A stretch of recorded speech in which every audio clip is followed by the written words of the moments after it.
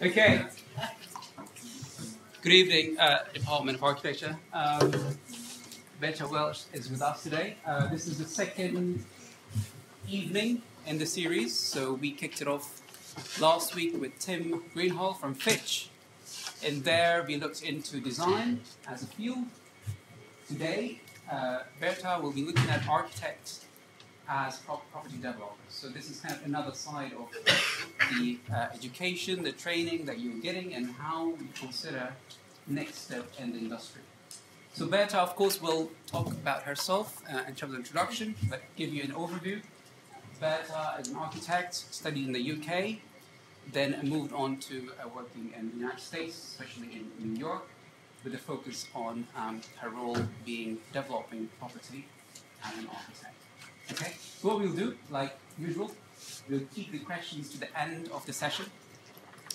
So make sure you don't disturb, but also disrupt the speaker. But make sure you have those questions ready at the end. We can answer either as a panel or either Berta will be answering. Okay? So maybe a warm welcome to Berta.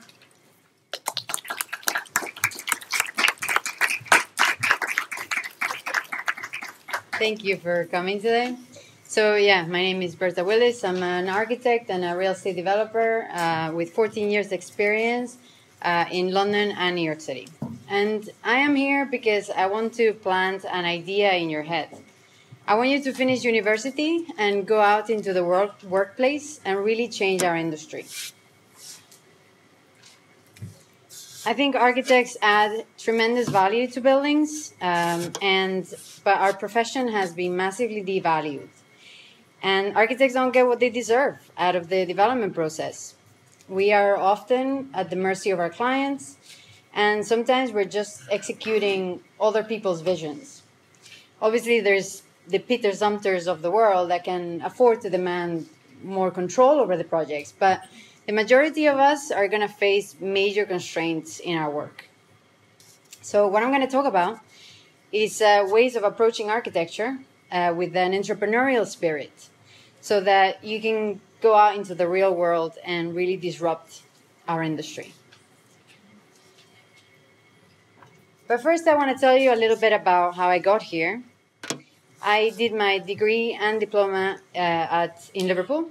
My first job was my year out in Shepherd Robson. And I spent the best part of that year drawing toilet details and doing hardware schedules, which really sucked. And I quickly realized that unless I wanted to do this for the rest of my life, I was going to have to excel over and above my peers. So I really applied myself during the diploma, and I graduated with a distinction. I went back to the workplace wanting to get something built.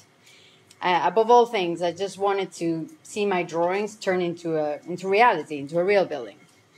But it actually took me 3 years and 3 jobs at Simpson Hoff and Egger West and AHMM to get something off the drawing board.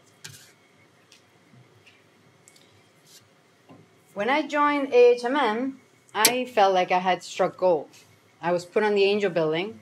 I was drawing emergency stairs to begin with, but I actually worked my way through the building, and I ended up doing a lot of packages, including like the cladding, the reception, even things like rug design. The construction was not without its hiccups, but the contractor really wanted the best results, so did the client. So everybody was cooperating to get the best building possible. And it was the only time in my life, to date, that the planets aligned and everybody seemed to be working towards this goal. The project was nominated for the Sterling Prize and became a great success. And I really felt like I was on top of the world. The client, Derwin London, they were so happy with us that they took us out for dinner and they bought me this silver box as a gift to say thank you.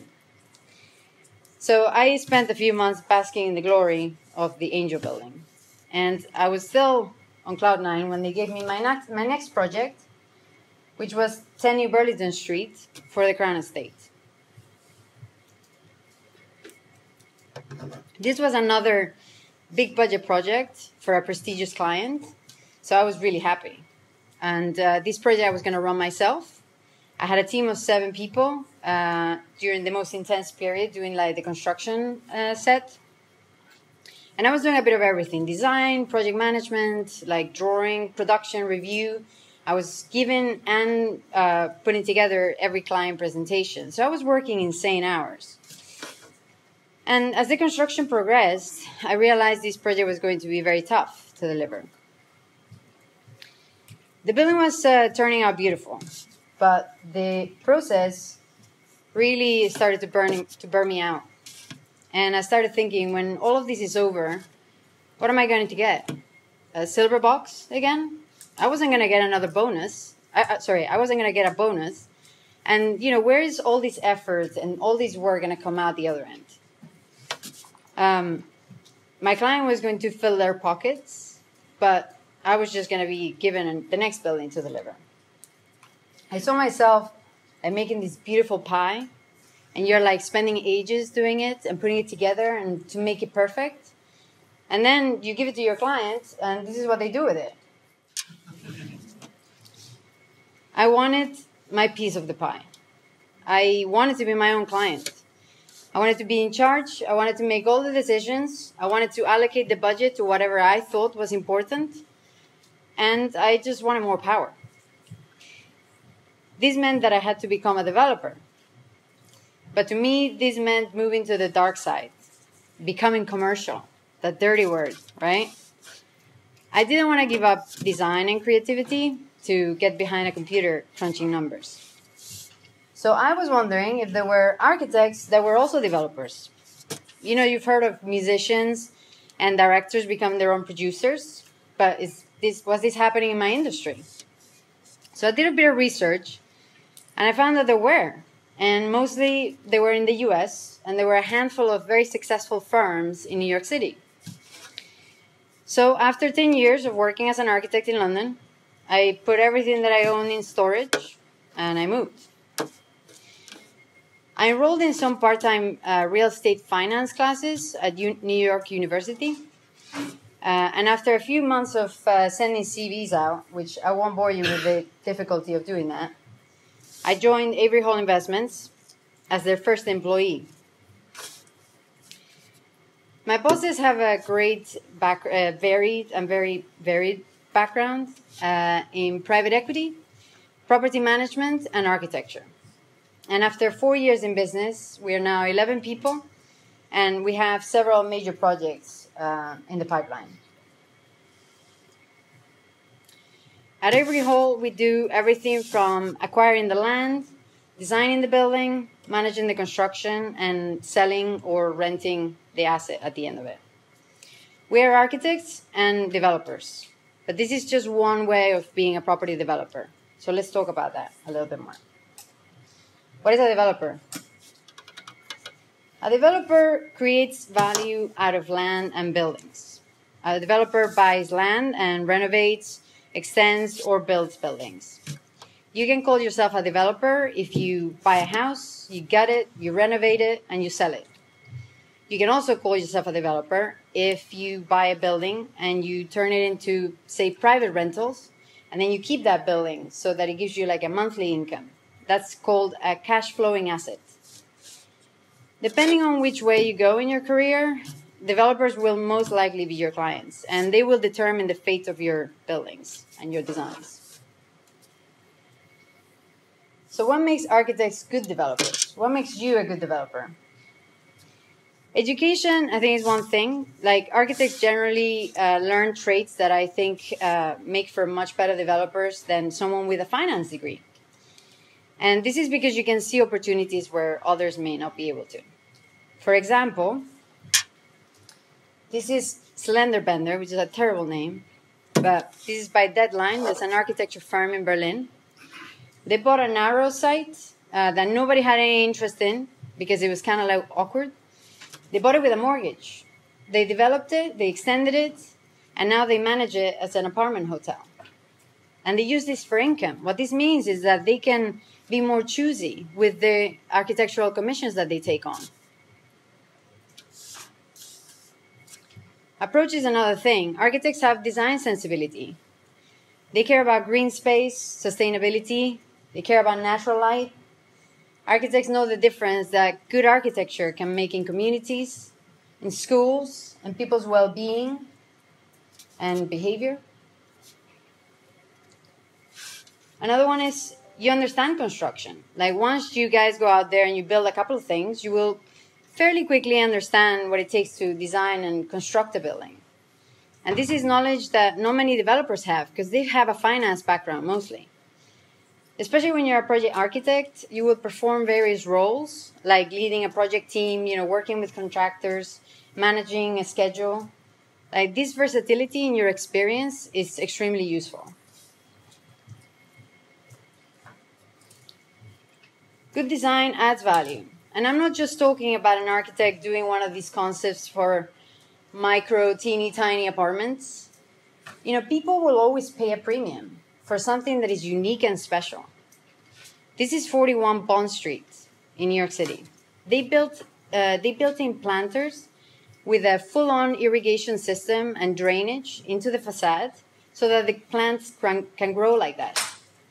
And the apartment sold like hotcakes. Like going into that level of complexity to grow plants is a strong value move.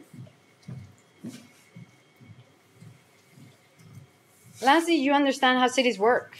Good architects understand the importance of context and the impact that architecture has in cities. Architects are more likely to think about what a neighborhood needs than a traditional developer would. This means that architects are more likely to reconcile profit-making with a broader strategy for social change. Now, what makes architects bad developers? This is the fun part. Oops. The first one is a lack of understanding of business and finance. I think that I received a good architectural education in the UK, but I do wish that I had been taught some business and economics. The FEAS toolkit is not enough. Architects face immense competition from one another, and they severely undercut one another. A developer may really like your work, but they're going to say, hey, why are you charging me more than this other guy? And you may say, I'm better. But the likelihood is that you're going to face a choice. Lower your fees or risk losing that commission. And typically architects will choose the former, which means that the cycle of devaluing of the profession just goes on and on. A lack of understanding of the real estate market. So developers really need to understand the real estate market. This means knowing whether there's land and properties to develop, but it's also understanding what is the highest and best use. And that's the official term for the optimal use of land that is physically possible and will generate the highest value. You're probably never going to be approached by a client that says, hey, what do you think we should put here?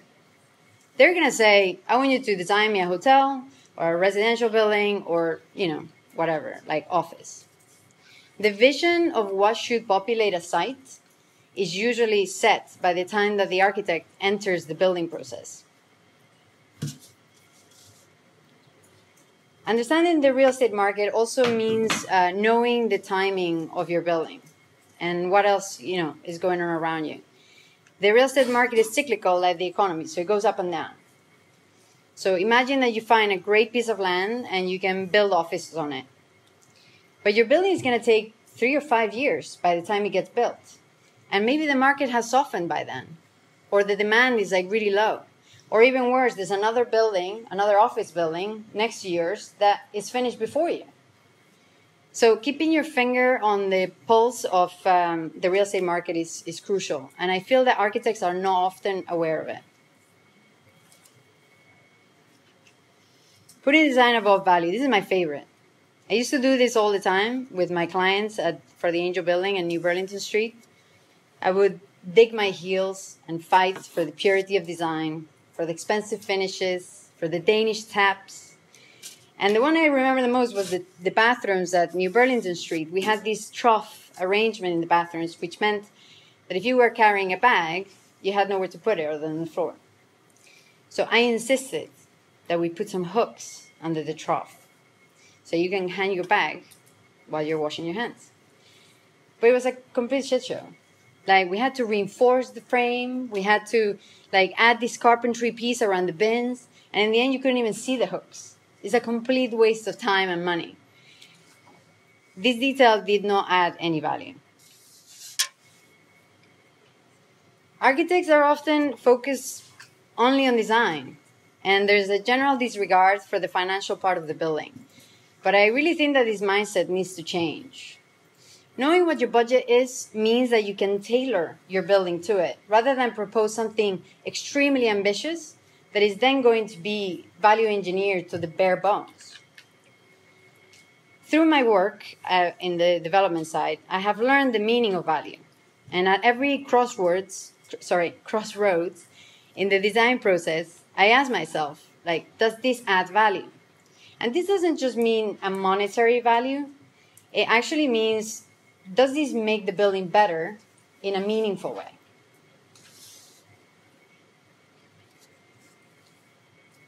So why do we need to disrupt our industry? The elephant in the room is that the building industry is a business. It is one of the most profitable and more stable types of businesses, types of investments in the world. And you as architects bring tremendous value to this business. So I want you to think about what you're going to do when you get out into the workplace. Don't just sit and wait by the phone for a client to bring you work. Like, go out and find the work yourself and go get a piece of the pie. How do we do this? There are many ways to do this, and I've split it into small, medium, and large. So if you're not up for taking big risks, just work with what you have. Talk to your client. Would they be open to a profit share on the project, in exchange for lower fees, perhaps? Or would they consider a bonus structure? You can say, I can build you this building in X months. If I improve the program by 1 month, I get $3,000. If I improve it by 2 months, I get $7,000.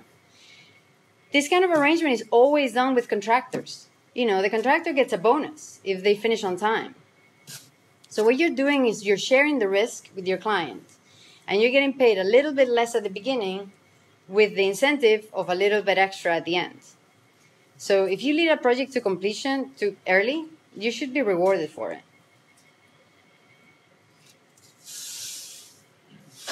For medium, I want to talk about crowdfunding and co-housing. So crowdfunding, Bjarke Ingels of Big raised $30,000. He was aiming for 15 to develop a steam ring generator at a power plant, at a Copenhagen power plant. Also, this was done for the renovation of the Jennings Hotel in Oregon. They actually raised like over $100,000 to renovate it as hotel and apartments. And they offered incentives like from a custom keyring to the right to take over the entire hotel for like a weekend if you contribute like $2,000 or something like this. So if you have a project in mind that you think would benefit your local community, just start a crowdfunding campaign. Like, you really don't lose anything for trying. For co-housing, I want to talk about Baugruppen. It's German for building group. You may have heard of this.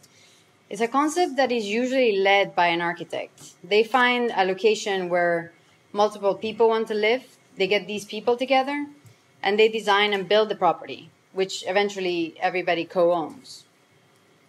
So everybody invests a chunk of capital, and then they get to design the homes with your help, or with the architect's help. But the architect can also contribute their work as capital, and this is called sweat equity, which means that you, instead of being paid a fee, you invest your work as your capital contribution. Baugruppen is popular in Berlin, but it's also spreading to places like Australia. This is Spreefeld. It's a 3-building complex by 3 different architects. This project not only provides great homes, but it also features spaces that like foster social interaction. Like, they have co-working space within the building and a playground and even like a teenager club. Baugruppen projects usually, bring together like-minded groups of people that are probably interested in like sustainable living. which means that everybody's like working towards, building this building following those principles. So Baugruppen is actually leading the way in environmental sustainability by, for example, using high-rise timber construction like the E3 by Kallenlager, which is a 7-story timber building, is the first of its kind in Europe. Also, these users and owners may be open to using new technology, like the fold-out balconies you can see on the right, which were designed because the city planning didn't allow for permanent balconies.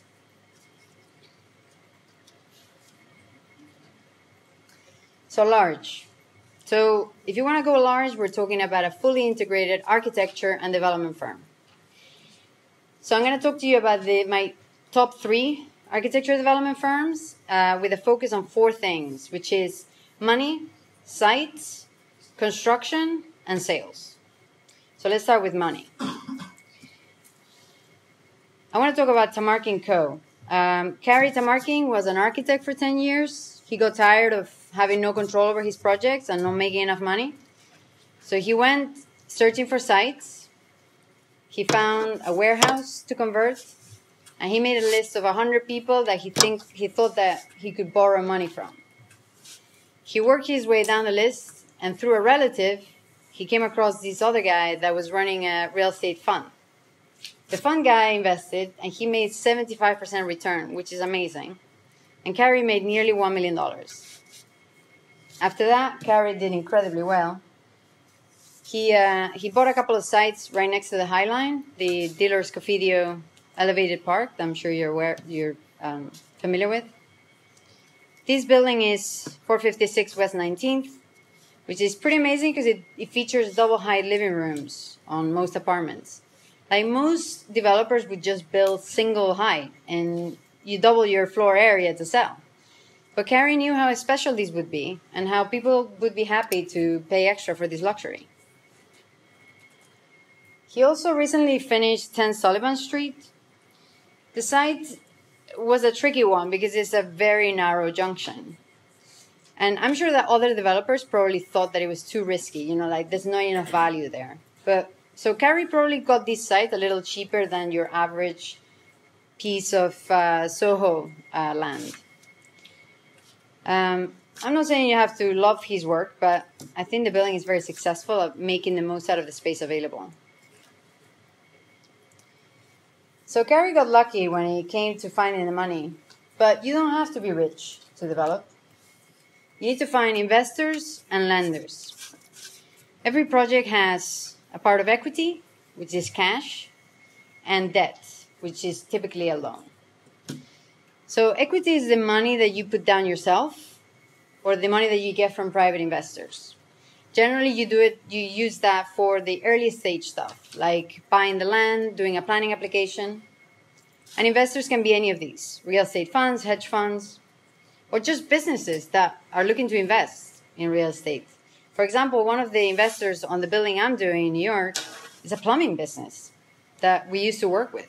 The plumber is a wealthy guy, and he's looking to grow his money. We presented the investment opportunity, and he decided to put money down, like contribute equity. Investors are not that hard to find. There are agents that represent hedge funds and high net worth individuals that go around looking for opportunities to invest. Also, real estate agents can be your allies when looking for investors because they often make transactions with people that are buying property as investments, and they get to know the types of buildings and sites that they're interested in.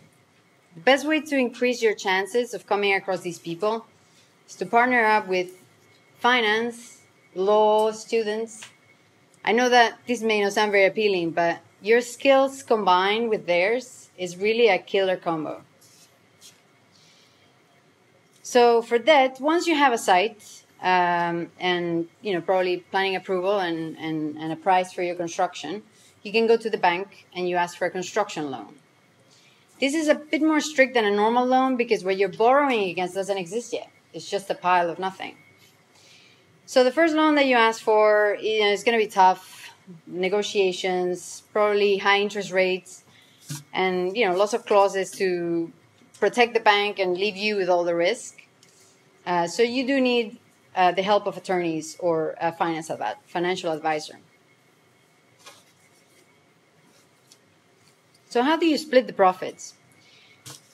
The rule that we all know is that if you invest 1%, you get 1% of the profit, right?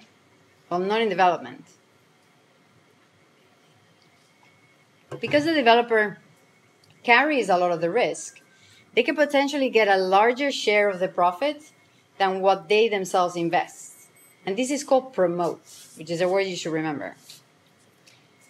So let's talk about how that works. All right, imagine you're going to renovate a townhouse to sell. It's going to cost $1 million or pounds to buy and renovate, but you think it's going to sell for 1.3 million. So you come to me and you ask me to invest. I think you're a good architect. I think you're going to do a good job, but I want to make sure that you're not just going to lose my money. So I offer you the following deal. I give you the 1 million, but you promise to pay me back a minimum of 100,000 on top of the million, regardless of what happens, even if the deal dies and the building never gets done.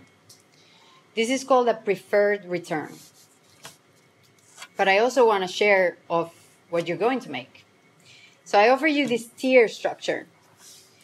If your prediction is correct and you sell for 1.3 million, we share the remaining money 50-50. So we get 100 each. So let's just run through this quickly. The cost is 1 million. Sales prediction, 1.3, so your expected returns are 300,000, which is 30%. So we're in the 2-star 50-50 bracket. You have to pay me 100,000 of preferred return, regardless. So there's 200,000 left to distribute. If you mess it up and you only make 20%, I take the lion's share of the profits. So I take 70% and you take 30%. But if you exceed expectations and you make over 40% return, then you can take 70% of that, and I keep only 30%. So off you go. You buy the house, you start the project. But guess what? The construction gets complicated, things go wrong, and the construction ends up costing 1.1 million. So you still have to pay me the 100,000 that you guaranteed. So you're now in the lower tier, in the 1-star, which means that I keep 70% of that 100. And you're only going to make 30,000 on this deal, which is a nightmare, right? So you put the house in the market, and guess what? You actually end up selling it for 1.5 million. So now you have triggered the upper tier, and you can take home $210,000, which when you think about, this is a $1 million deal, that's a pretty big chunk of rewards. The investor always gets paid first, which is why they're the first glass in the champagne tower. And only when their glass is full, you can get your share. You take all the risk, but you stand to make a lot of money if you do well. And considering that you're the one running the show, you have the power to make this happen. So let's talk about money now. Let's talk about sites now that we covered money. A great architecture and development firm that I really like is Alloy. The founders are a businesswoman and an architect. The architect, Jared, was practicing for many years, and as a way of generating work for his firm, he partnered with one of his clients to buy and develop properties. After a while, he dissolved his architecture firm and he founded Alloy. They developed mostly in Brooklyn, in Dumbo specifically. And this is their latest building, 1 John Street, right by the Manhattan Bridge. Alloy developed in Dumbo because that is what they know best. And this is really crucial. You always have to stick to what you know. Only look for sites and buildings in areas that you know very well. Or go and scout areas, and you need to scout them until you know them like the palm of your hand. Cycle around them, drive around them. During the day and during the night. Take note of people patterns, green spaces, school districts, parking availability, public transport links. All of those are crucial factors. Look at what the planning policies are in these areas. What is selling there at the moment? This is again when real estate agents are your best friends because they have a finger on the pulse and they know what's lacking and what's fetching the highest prices. So yeah, Aloy are based in Dumbo, and they have done most of their work within a 2-mile radius of their office. So whenever a good site opens up in Dumbo, they're the first ones to snatch it up. There's no chance for anybody else to get in there. This is their Dumbo townhouses, which is, pretty nice. The houses themselves are very narrow. They're like 18 feet. But they feature these mezzanine levels, so they're 4.5 stories, which is quite unusual to find. The building envelope is tensile concrete panels. It's like a new concrete technology that allows the concrete to be cast in very delicate proportions. No plain thinking developer would risk using this technology for the sake of making fins out of concrete. But an architect developer could see how distinctive this would make their project in the neighborhood, so they went for it.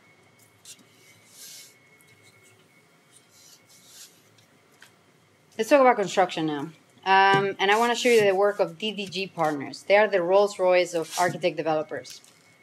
They have offices in New York City, Florida, and California. It was founded in 2009 by an architect, a developer, a lawyer, and a private equity investor. So for the first couple of years, they started small. They were just buying houses, renovating them, moving on to the next one. The breakthrough project was 41 Bond, which I showed you before. DDG do really special buildings that are not easy to build. So they manage the construction themselves. They're actually contractors. And this is to mitigate risk. Like contractors can make or break your project. As an architect developer, contractors need to be fully on your side. And you need to have a very good, solid relationship with them. You obviously need to check their track record and make sure that they've done these things before, etc. This is Choco, which used to be a chocolate factory in Soho. DDG created this crazy Gaudi-esque facade made out of cast aluminum. Even if this is not your cup of tea, you have to admire the ambition.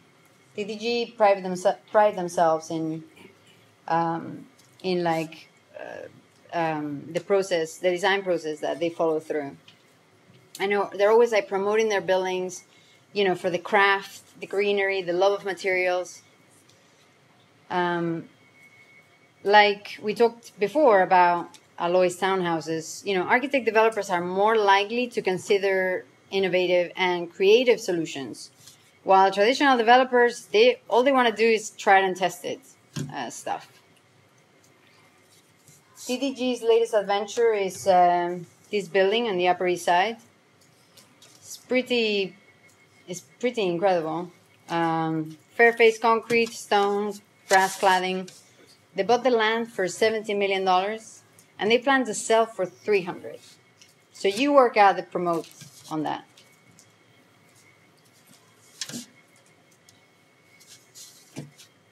The last thing I want to talk about is sales. So both Aloy and DDG Partners, they get involved in their sales campaign. This is 192 Water Street in Brooklyn. Aloy did this with a super low budget. They took a warehouse, they converted it with very simple materials. But before they started the construction, they photographed the warehouse and they put this ad on journals showing these very mysterious spaces. Everybody wanted to know what this was going to be like. They didn't have any money, so to create a sales office or a model apartment. So they just commissioned an artist to paint the plans on each apartment. On each apartment on the floor, including the furniture, and it just looks so cool. I wish I had more pictures of this. This is the finished building. Generally, you can start selling off plan as soon as you start the construction. Timing is very important. Don't try to sell at the same time as your competitor, unless you have a very different product to them. And if you have an apartment that, say, is very special and it's going to sell really quickly, just don't put that in the market right away. Just save it for later. But the most important thing is don't get greedy. It is very important to sell out your properties very quickly rather than making a higher profit. So have your target price in mind, and if you can close a deal immediately, do it. In the same way that Aloy posted these mysterious photos of the lofts, DDG Partners created a lot of hype with 345 meatpacking. They made a deal with the Whitney Museum, and during the construction, they covered the scaffold with a crazy Yayoi Kusama print. And it made the building look like this crazy box in the street. Everybody was so excited to see the building finished. Everybody in New York knew about it, and it really solidified DDG's name as one of the biggest in the city. So, just to wrap up, one last note. Please go and disrupt our industry. Don't wait for the phone to ring and a client to call you, tell you what to do. Embrace entrepreneurship. Look for projects that you want to do. Look for sites that need to be developed. Know your value.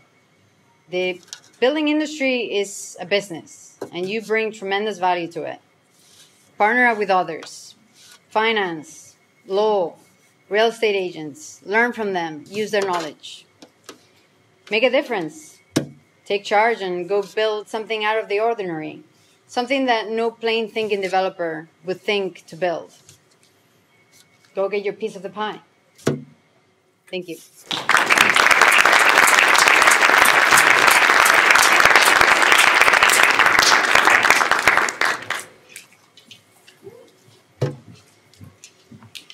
Great. Thank you, Berta. Okay, so we're going to open up for questions. Maybe if you want to ask a question, just hold your hands up and point to you. So, first question. Who would want to go with the first question? Yeah. You said you did a course when you went to New York. Mm-hmm. What was it and how long was it?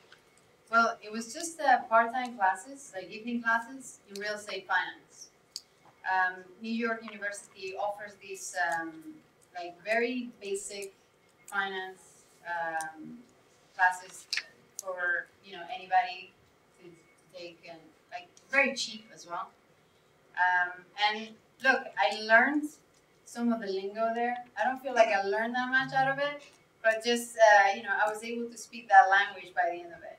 So this is something that I was lecturing, I was giving this talk in Cardiff yesterday, and a lot of people were asking me, where do I learn this stuff? And I just wish that this was being integrated into our education as part of the architecture course. And at the moment, it is not.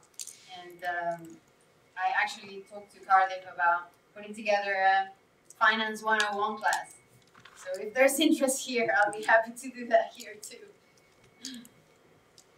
Okay. Did you need to do any extra training to get architects? No, I mean, here's the thing. I got a little bit lucky because these guys, my bosses, the partners in my firm, they were desperately looking for somebody that had interest in development and architecture background, because they wanted to build a business around the model of architecture development. So my background interested them, and the fact that I had been doing these finance classes, I managed to, impress them in the interview enough that they gave me the job. So, but I know that, for example, the Crown Estate, the client that I did 10 New Burlington Street for, the head of the Crown Estate is this woman called Alison Neiman, and she spoke at a conference last week where she talked about wanting to hire more designers and architects and engineers into the Crown Estate just because they want that expertise in-house. So I think there's definitely a trend, or I'm hoping that there's a trend to combine and bring architecture more closely into the development process.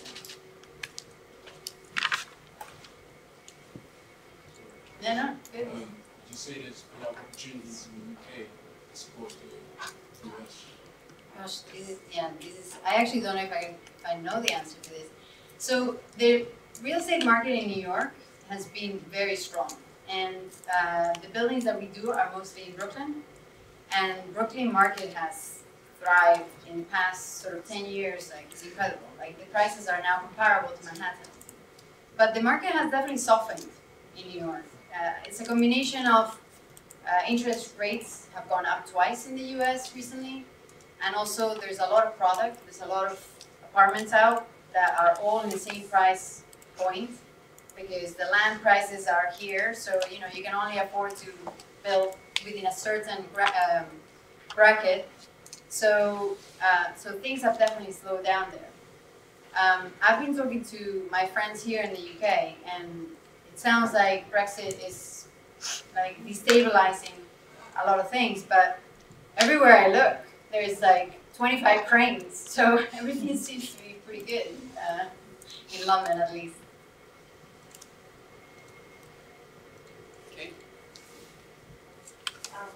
First of all, I love the presentation. Great way of, splitting up different ideas into different categories. It's very interesting.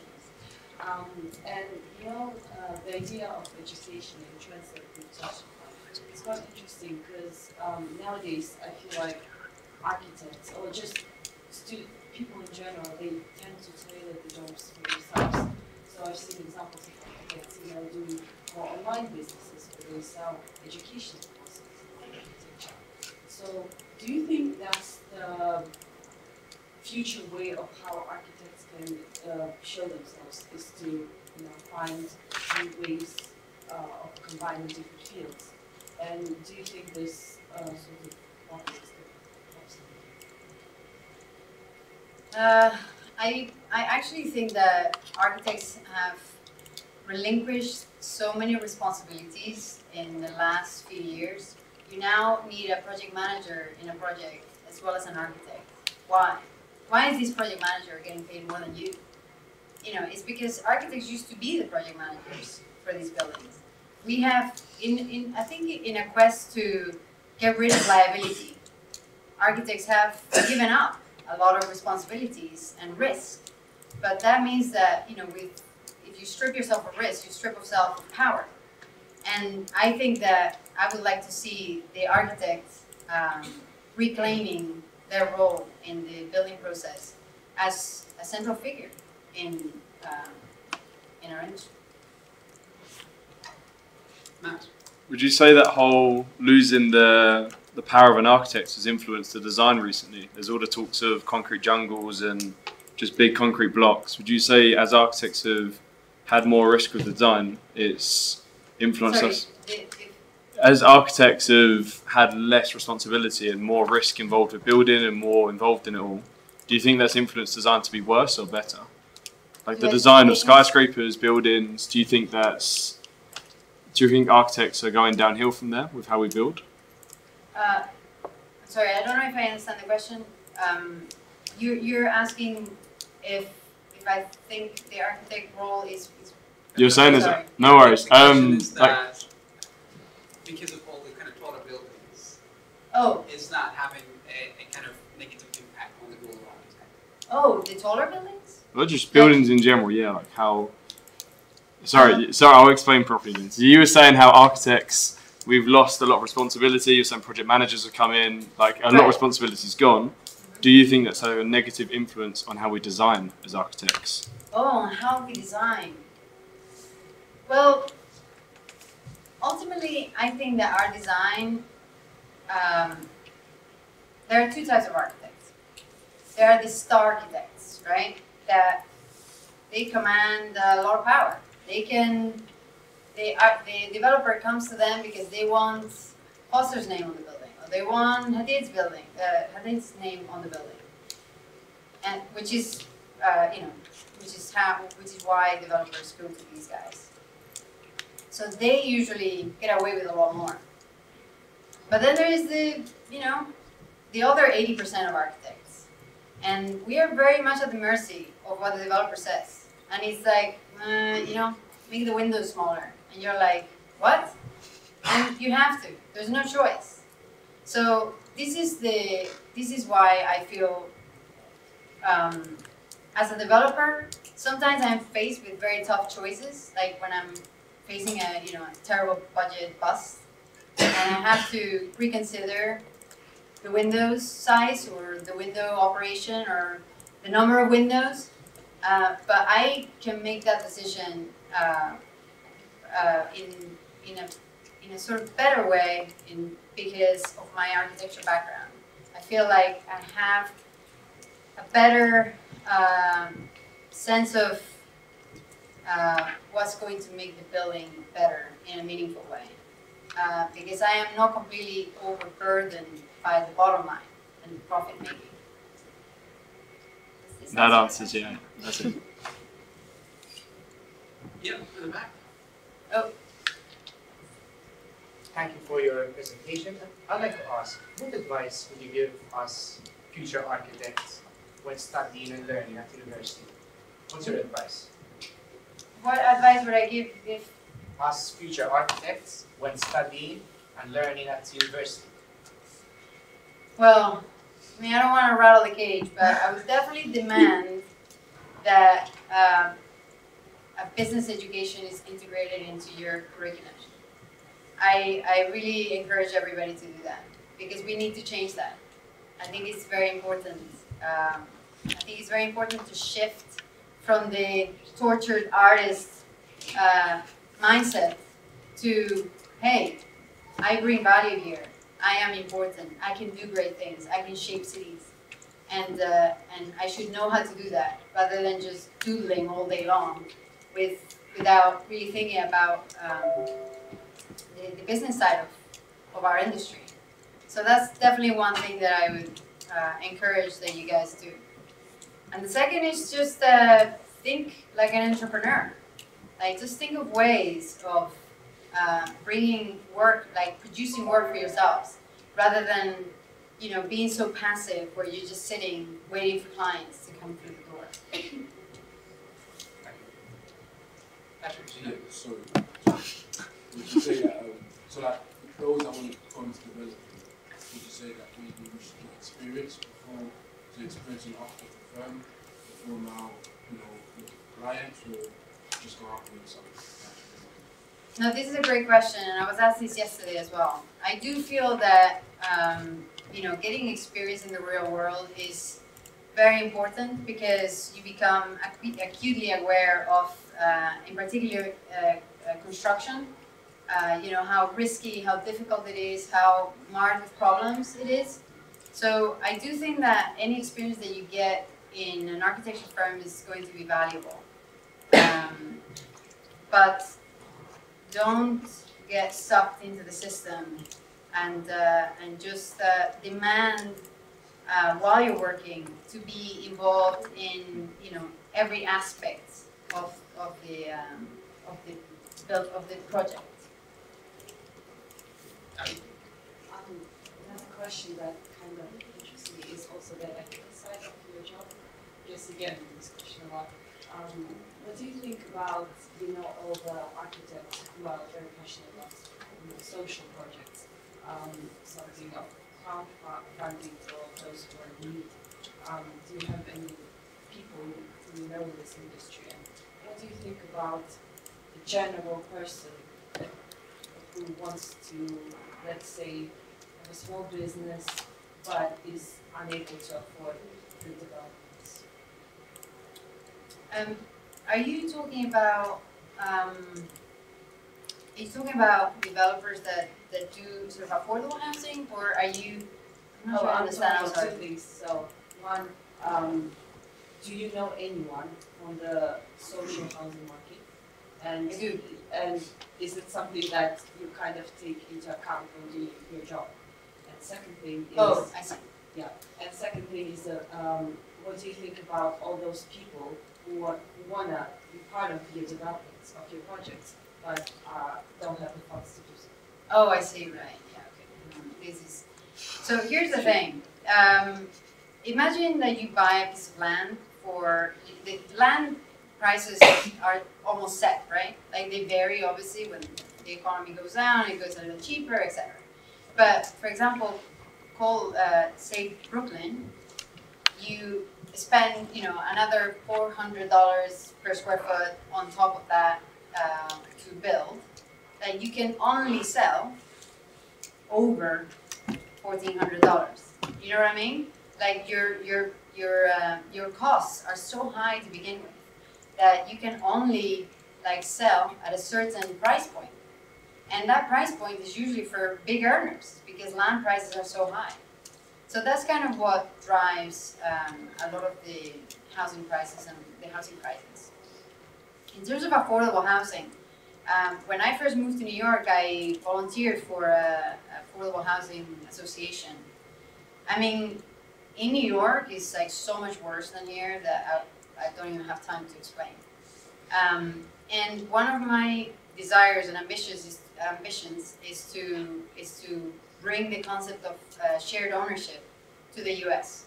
because this is something that I've never heard of, and I think it's such a brilliant idea and a way of dealing with high land costs and expensive construction, but offering people with a lower earning threshold an opportunity to buy, which is something that is just not available in New York City. Okay, any more questions, guys? Yeah. We go there and then we go. I went to Excel 3 months ago, and there was a small talk there. The person that was leading it said there was a difference being a man and woman in the industry.